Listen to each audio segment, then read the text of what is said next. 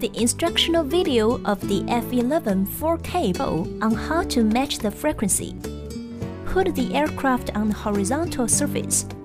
Firstly, turn on the power of the aircraft. Now all red indicators on the aircraft arms start slowly flashing, enter the frequency matching status.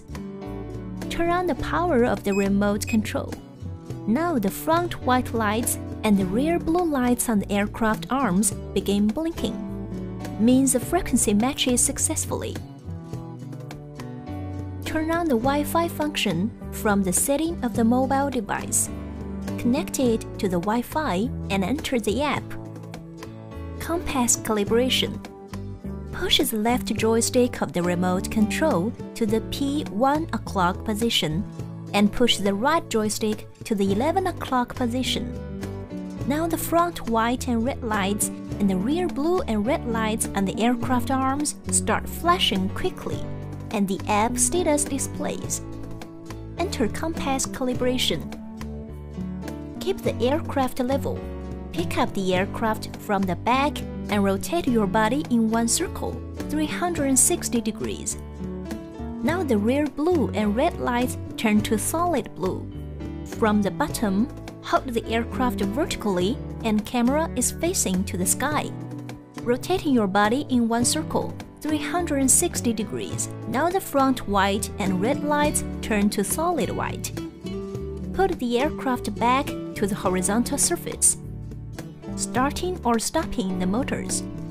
Push the left joystick on the remote control to the 5 o'clock position and push the right joystick to the 7 o'clock position. Now the motors automatically to start. Repeat the steps as above and the motor automatically to stop. If you want to fly the aircraft when the GPS signal is weak, you can press and keep holding the return home button on the remote control for 5 seconds to turn off the GPS function and enter the normal mode flight. It is defaulted as beginner mode at the first flight. Refer to the manual instruction for detailed operations. Basic operation instructions. Simultaneously pushing the left and right joystick on the remote control to start or stop the motors.